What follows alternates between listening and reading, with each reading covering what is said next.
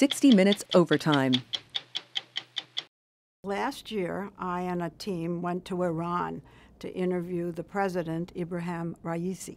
Sir, thank you. I'm Lesley. We met President Raisi Tuesday at the presidential compound in Tehran for his first interview with a Western reporter.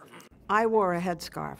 I'd been to Iran several times, and I knew that there was a law that you had to wear it. Hello. They would have arrested me if not. Daily uprisings, mostly led by women, have been taking place for more than a week since the death of 22-year-old Masih Alinejad while in custody of the morality police. That happened while we were there, but we didn't know it till we left. If you want to hike somewhere. This week on 60 Minutes, we met with a woman, Masih Alinejad, who's an Iranian activist living in Brooklyn.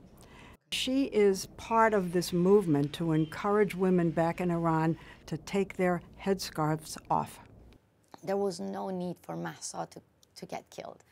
For the rest of the world to understand that when we say no to compulsory veiling, it means that we want to be free, we want to have dignity, we want to get rid of these mullahs. The regime cracked down hard. Because of Masih's activism, she has become a target of the Iranian regime, and they actually sent someone to kill her. There were like 6 or 7 FBI agents. When they came to my house, they told me that your life is in danger. I was like, okay, tell me something new. Because we Iranians are used to it.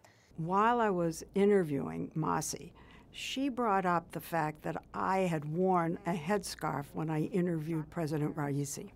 I was furious when I saw your interview because I was like, why? When you saw me interviewing Raisi and I was wearing the headscarf, the veil, you were upset.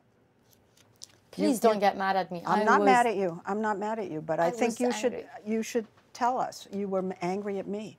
Oh, thank you so much, actually, for giving me the opportunity to say that, because a lot of journalists and female politicians, they don't even get it, why I was upset, why I was angry. And can I say something? You're the only one actually asking me this question, because the rest, they don't even want to hear people like me that why I was angry. Because look, I lost everything in my life.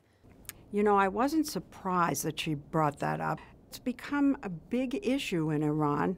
2 women have already been killed over this, and more women are taking it off. So I'm glad that she brought it up and that we had that debate.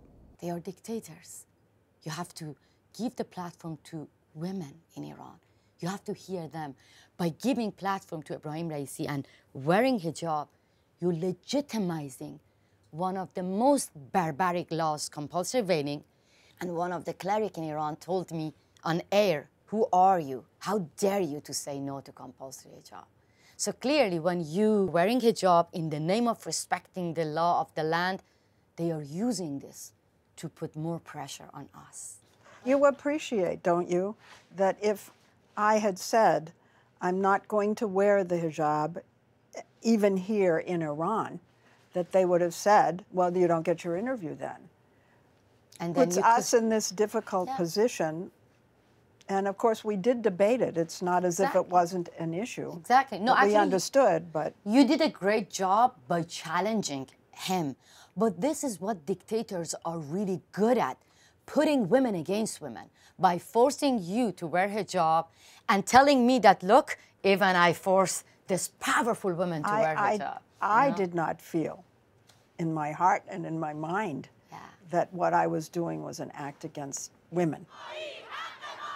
You have to decide whether you yourself are an activist and you want to make a statement, or you're a journalist and you want to do the interview.